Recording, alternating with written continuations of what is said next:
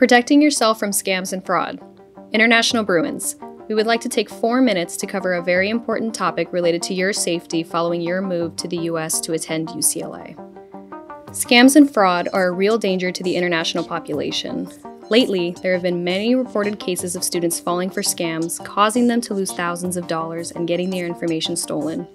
For this reason, we hope you take note on how to spot a potential scam or fraud and learn the right steps to avoid becoming the next victim. What is a scam? A scam is a dishonest attempt to obtain money or something else of value. Scammers are people who will lie and misrepresent themselves as people with skill or authority to their victims. Scams can come in many forms. Scammers often know the names and some biographical information about their victims, which can make them appear to be more official. Victims are contacted via phone calls, email, text messages, mail, internet website, in person, and more.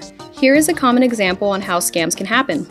Let's use student Josephine Bruin as an example. Josephine gets a call from caller ID called USCIS. Hello? This is an important call to Josephine Bruin.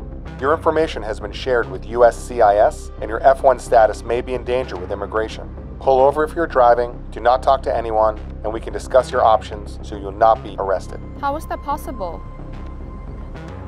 Well, but I didn't do anything wrong. What can I do to fix this issue? We will need you to send a photo of your passport, and you need to pay the fee to clear your name from a criminal list with your home country. Call this number, and they will explain to you how to proceed with the payment and next steps. Do not speak to anyone about this. If you do, they will also be at risk.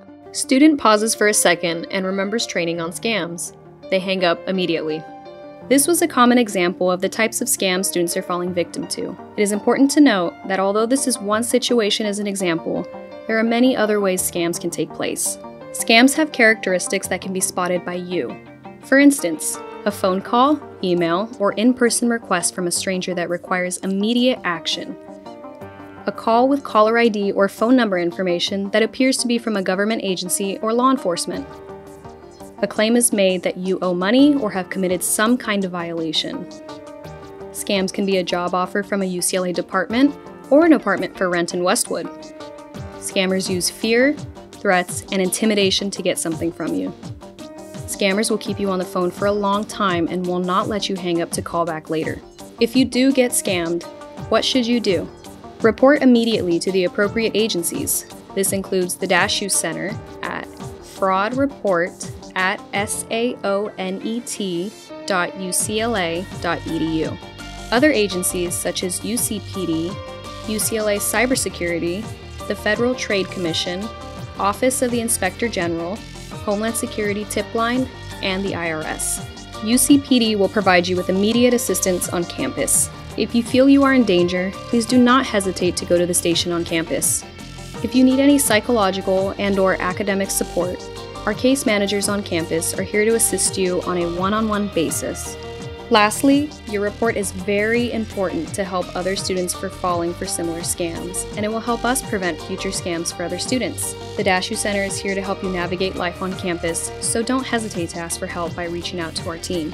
Takeaway: international students, you will most likely encounter potential fraud and scams in various forms.